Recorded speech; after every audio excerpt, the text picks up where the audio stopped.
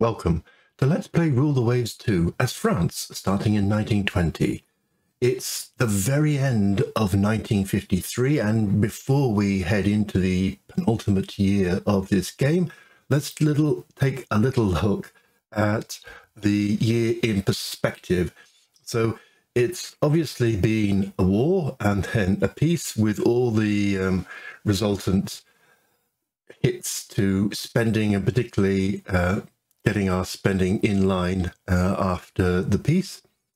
We've finished off our two Charles Etoile battleships, and I've started 5 new light cruisers on the grounds that they'll be finished in time and might be useful in the upcoming war that I'm very much hoping will be created.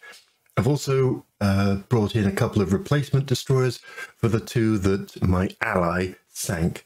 It's been moderate progress on techs, but I imagine we're getting to the end of the tech tree, so that'll be right. Couple of increases in tensions, so although we started off at peace, went to war, and then have been back to peace, things have moved on a little bit. I'm happy to have war with Germany or Russia, or of course, everyone's favourite kicking bag, Italy. Japan, no thank you. And our finances have obviously crashed, but have raised up a little bit. Just a reminder to the statistics for the air war in the last war, very much skewed by the fact that they never found us. So that's the most effective form of air defense, it turns out. We go back to our main screen and have a little look at what the next year is going to bring. One of our minor allies is threatened by a neighbour, so of course we are going to back it unconditionally and see if that's going to annoy anyone. A new fast torpedo bomber, Egypt still rebelling from Britain, a few scrappings and a few commissionings, nothing too interesting. Okay.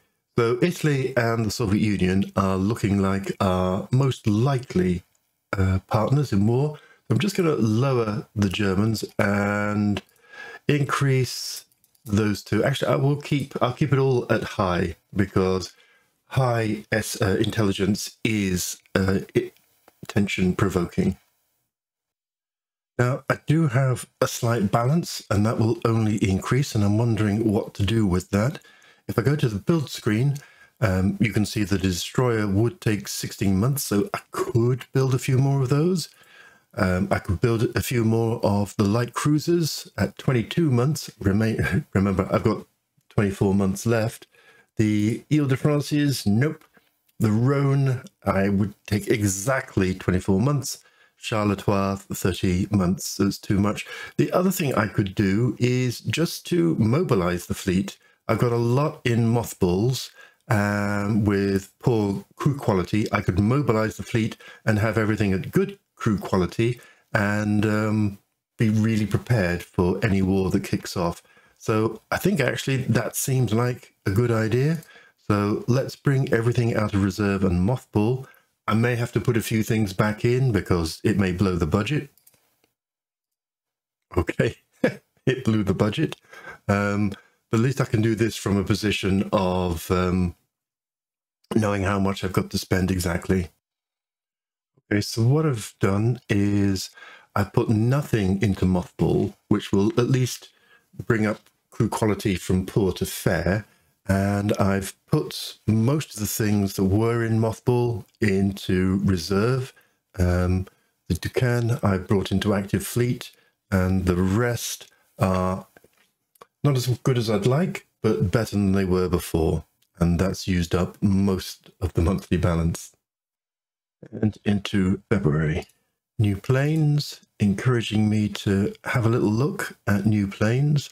That seems to have set the monthly balance from 80 down to nearly minus 2,000. Oh, probably all of this extra but I'll keep that going for a bit because I would love it to create some extra tensions. We've got nearly 28,000, so we can run a 2,000 deficit for a while before we have to address that. let's just go to aircraft types. We have a torpedo bomber in progress. We have a new medium bomber, a new fighter, which is coming along very well. A not bad old fighter, the old dive bomber. So we kind of were thinking about a float plane, but I think a new dive bomber is probably more useful at this point. But we can't until we get this torpedo bomber out of the way. The reason for thinking about the dive bomber is a dive bomber has fighter-like performance, whereas a flying boat, you know, yes, we'll get extra range and things like that, but that doesn't really matter so much. Although having said that, I think I've replaced all of the dive bombers, or nearly all of the dive bombers. Let's just sort by role. Yeah, I've just got a few left, which I probably want to swap out at a later date. Okay, March. So what's going to happen here? Suppress all propaganda, meet with them and talk about important strong navy, which isn't a good thing. Do nothing. Oh, well, we don't want to minus the budget. So, yes, okay. That may raise unrest, but we're kind of okay with that. And a spy from the Soviet Union. Maximum publicity. And a breakthrough in modern control systems for torpedoes. That's nice. A little bit more tension in the Soviet Union, up to 8. Not as much as perhaps I'd hoped, but still going in the right direction. Through to May. Authorizes an increase in naval spending. Well, thank you very much. And float plane data. Well, top speed 214, radius of 300. Let's just see our float plane. And maximum radius, yes, comparable. So there's just not much you can do with giant, great big floats hanging around. Well, that was a fairly big lift in budget of 2,500, which has taken our minus 2,000 into a plus. So that's quite nice. I'll just see if I can take out. Oops. There we go. I think I've got one of my carriers in reserve, so let's make that active. And maybe, make that active. And that one active. Yeah, we want our Charlatois active. Indeed, our Liberté active as well. All the big boys. Just some heavy cruisers and stuff like that to worry about. Just some heavy cruisers and things like that to worry about. And a disarmament conference. I'm thinking no. So, yeah, more prestige, more tension. Let's just reject any of that. Some nice radar, which is lovely. Ignore that. Tensions with the Soviet Union now at 10, which is excellent. And here's the first of our new light cruisers. Yes, let's have some more. Oh, and there we go.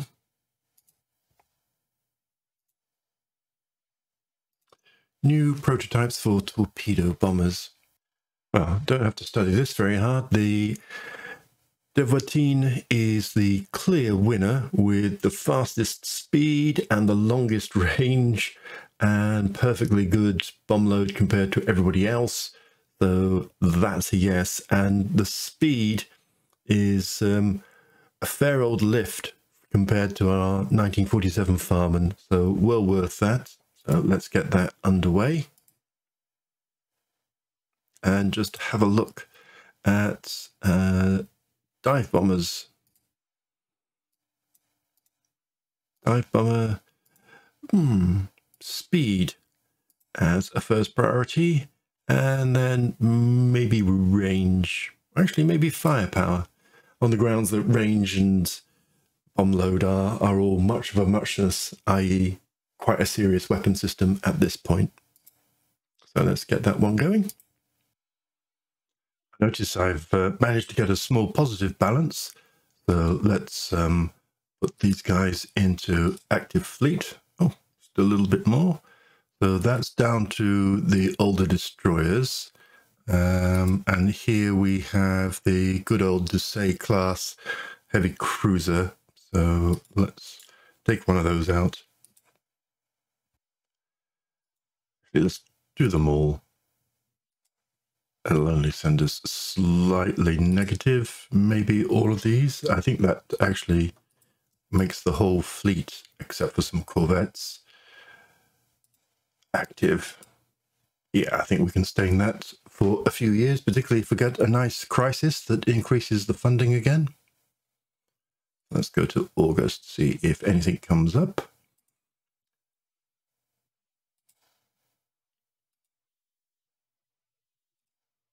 So I'm noticing some of these have unexpected advances, but it's not actually bringing up a technology. So I assume we've reached the peak technology at that point. Hoping that either the Soviet Union or Italy come good. Oh dear. This rebellion in Egypt has gone on for ages. I mean, a year or something now. We are probably lucky that we've not had more rebellions in our own French empire.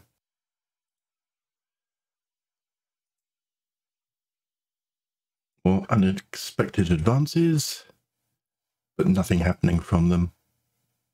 Oh, Germany's building a 12-inch coastal battery in the Baltic states. Still, yeah, up at 10. Germany and Italy have both been asking for more money for the Navy. The Soviet Union reported to be halted construction of a carrier due to financial difficulties. Oh dear, what a shame. It is a shame, actually, because that probably puts a bit of a brake on their willingness to go to war. And into December. So the first of our last batch of new construction enters service. Welcome, guys. British offering to sell us stuff? Yes, because we still want to stay best of buddies with Britain. So that's nice. The USA has stolen some technology. I don't want to, I don't want to get into trouble, but I'm not having tensions go down either. Britain's crushed through the use of Soviet self-propelled guns. Oh, the Soviet Union's halted constructions for battlecruisers and more CVs, so very much not going well, and still staying at 10.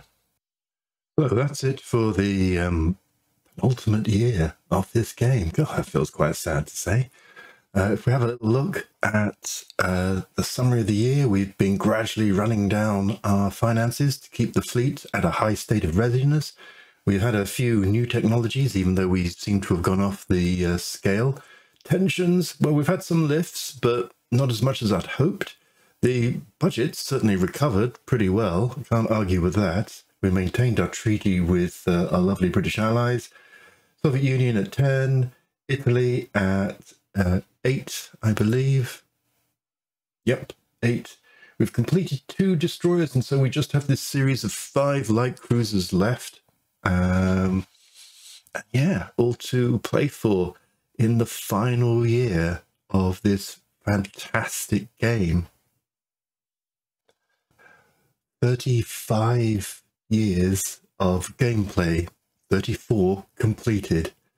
If you're still here after 34 years, after, I think this is episode 89. Wow. Thank you for accompanying me on this great journey. And I will see you next time for what I hope isn't the final episode, because I would love for a war to erupt and just to carry it on for one last hurrah. Thanks, goodbye, and see you next time.